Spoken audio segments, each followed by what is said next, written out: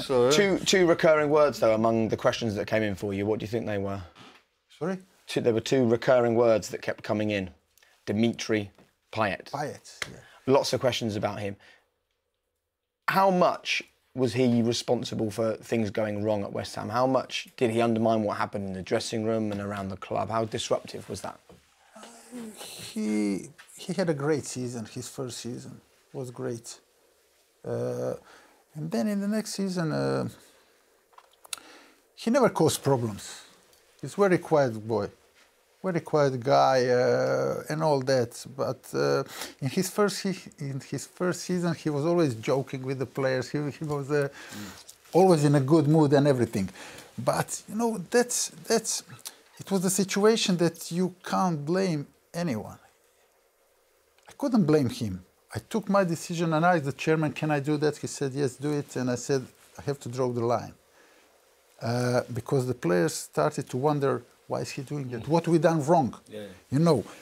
But then I tried to explain to the chairman that when it comes to the situation when one player is too good for the club that he was, let's be honest, he done a great year for us, but then he had a great Euro 2016. And I could understand him because he was in France, in the national team, and there's Pogba, there's Griezmann, there's Matuidi, and they all talk, who are you playing in the Champions League next week? And they go, maybe they play against each other, maybe this. Who are you playing? I'm at West Ham. So I understood him.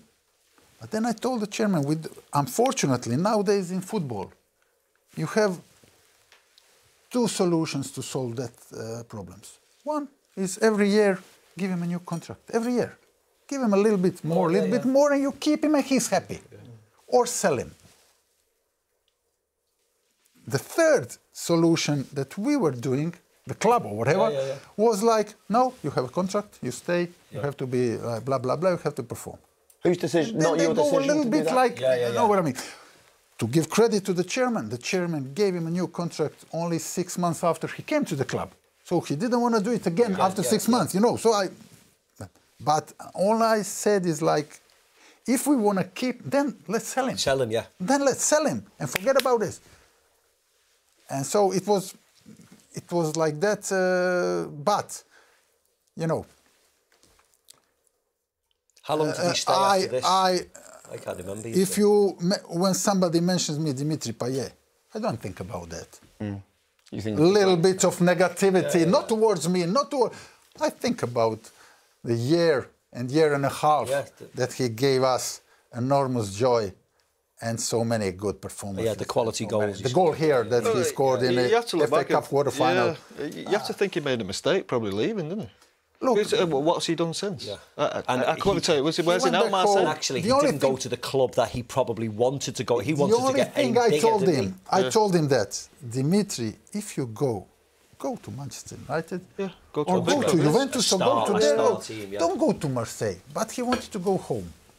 And fair enough. If you think of Dimitri Payet now, the only time you think about him is his time at West Ham. West Ham, What else? I don't see another time in his career where I've even knew. I don't think I knew him. A couple of goals in the Euros, which elevated them again. But actually, that was his high point since then.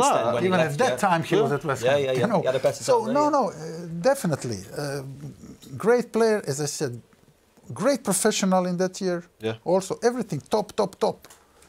Which that will surprise a lot of people because looking from the outside, you think, oh, he's a sulker. He's not bothered. Interesting, isn't it?